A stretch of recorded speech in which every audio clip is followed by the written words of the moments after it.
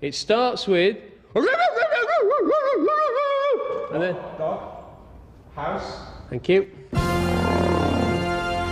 It comes in two parts, this doghouse. Front bit drops on like that. Pete, this side, mate. Okay. Because the thing is, Pete, Yeah. I know a lot of dogs, right, in my time. I've known lots and lots and lots, and I've never, ever, ever seen a doghouse like this. So look at this one. Right, okay, don't move it. Abby? Yeah. The helicopter is now clecoed up to the doghouse, so it's time to put on 307 nut plates, which are these little dooblies here, which will be used to attach the panels to each other. So, a bit of drilling required.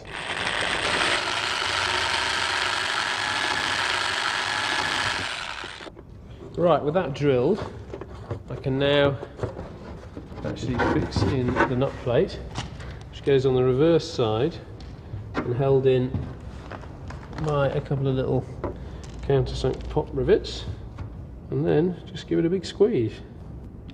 There we go. It's nice and flush where the join is, and then the second panel will sit over the top, and then a screw, which will be painted body colour, will screw into there like that and screw the two panels together. So that's one down, 306 to go. You want to have a look at it, do you? Does look good, actually. Looks very, very good indeed. Shall we, Pete? Yep. I think so. Yep. Do you think you deserve it? Yes. Okay. So what do you think? It looks fantastic. It does look fantastic. It looks brilliant. It is really taking shape now. Only problem is we now have to take it all off again so we can paint it and put on the blades.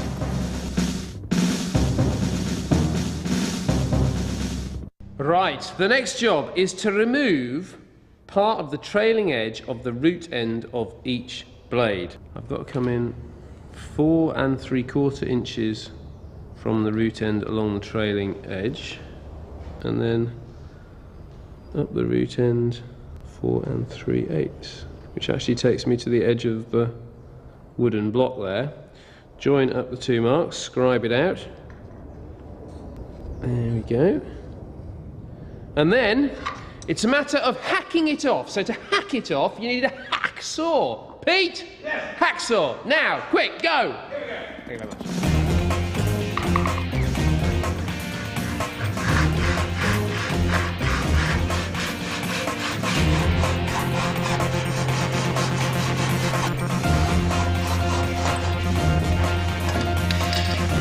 Right.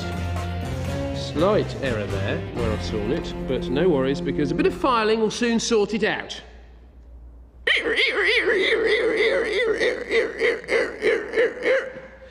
Perfect. Next job is to establish a consistent chord line all the way along the blade so you can make a reflex trailing edge template and check each blade from end to end. A more precise method of adjusting the trailing edge is to use a dial indicator mounted on the reflex edge fixture available from the parts department. Yes, I bought one. Of course I bought one. You've got to have the gadgets. This is the beauty.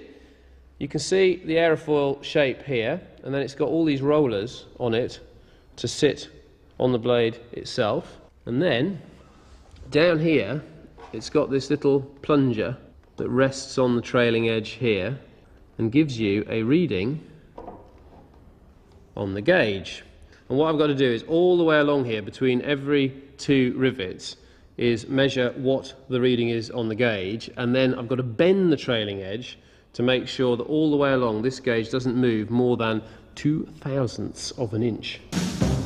26, that is 29, 32. It's so much better having the proper kit, isn't it? You'd be faffing about all day if you were just using a little metal template. The reason that it's important to have this consistent chord line is presumably because if you didn't, you could end up with terrible vibration and put the blade under enormous stress. Right, Pete? Yeah. I want the average of 31, 21, 22, 33, 36, 32, 38, 33, 34, 30, 31, 29, 32, 31, 27, 28, 35, 36, 27, 29, 32, 26. 32. 32 is what we're going for then. 32 thou precisely. For some reason, some of these are much harder to bend than others. 32. 34.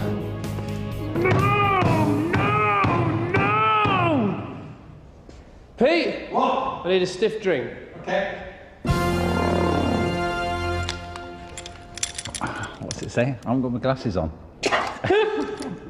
Which way does it take it? Up or down? Just leave it alone. Leave. Look, now look what you've done.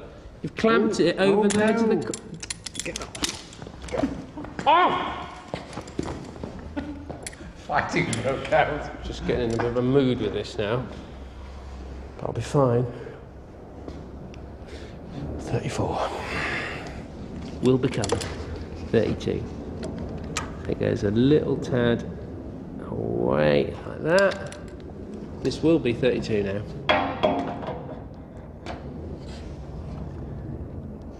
And it's 28. Oh!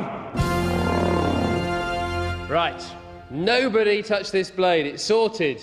I've lost a lot of hair over this. Now, the next job is to sort out the pitch horns, which I have to cut out of this piece of aluminium. Now, you'll notice on here that they are labelled, look. It's M for master and S for slave. Two different blades. You use one, the master blade, which you kind of use as your fixed point, and then when you're doing adjustments, you adjust the slave.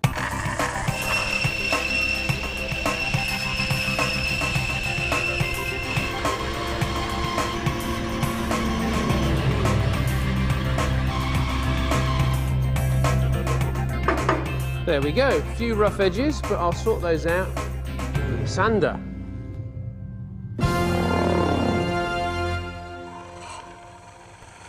The bandsaw's done quite a good job actually, but at the corners it's very difficult to get it round the radius, so you can see here the line that I've got to come back to, so I need to sand off these sharp corners, but also on these flats, even though it's a pretty straight line I've cut, surprisingly. It's very, very ridged and grooved, and that needs to be all sanded back flat.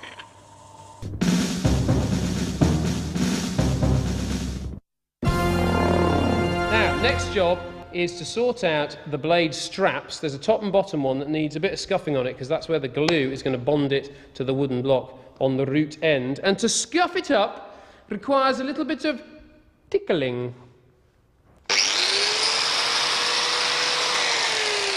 There we go.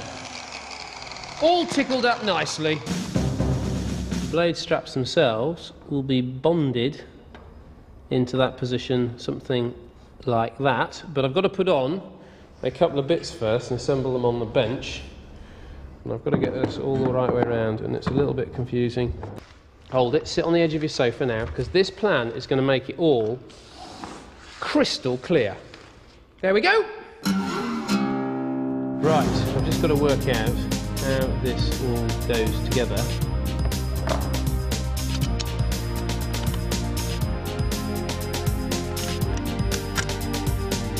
The whole point is, you see, you've got to think about this when you're doing it, because you are the builder, you are the engineer. So if you can't work it out, then maybe you shouldn't be building one.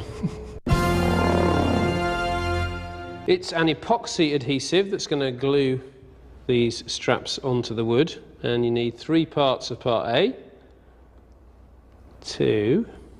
1 part of part B. Just do it by eye. But you can see you don't actually need that much, because it's going to be a fairly thin film that's underneath each of those straps and on top of the wooden block. And yes, a very critical part of your helicopter is held together with glue. You need to spread this adhesive quite thinly so you can still see the wood underneath it. And obviously it's not just the adhesive that's holding your blades onto your helicopter, because obviously it is all bolted on as well, but it just adds a bit of extra strength.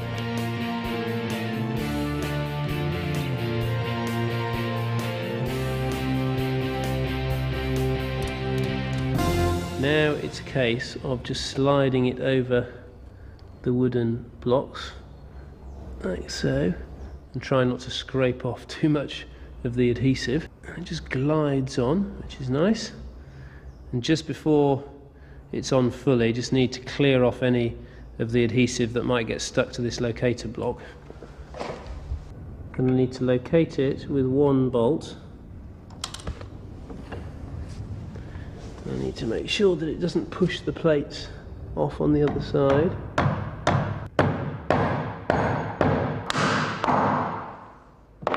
Okay, that's that, and now